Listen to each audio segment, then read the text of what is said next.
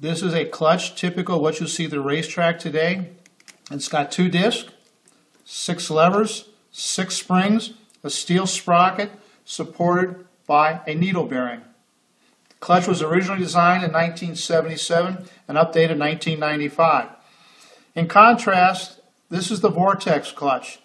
It also has 2 discs, 6 levers, 6 springs, but the levers where they contact the plate have a roller, and the springs, instead of being connected to a pressure plate, are connected to the lever. It gives you a very smooth engagement.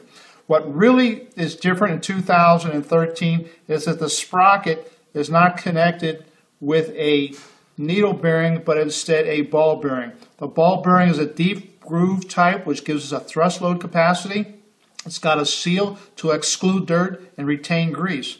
The ball bearing is important because when the clutch employs a needle bearing, it is free to translate because it has very little thrust capacity.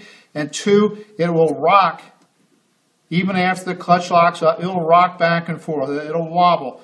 What that does is waste quite a bit of energy, and that wobble, again, it occurs even after the clutch is locked up. That wobble accelerates wear between the tang on the clutch disc and the slot in the drum.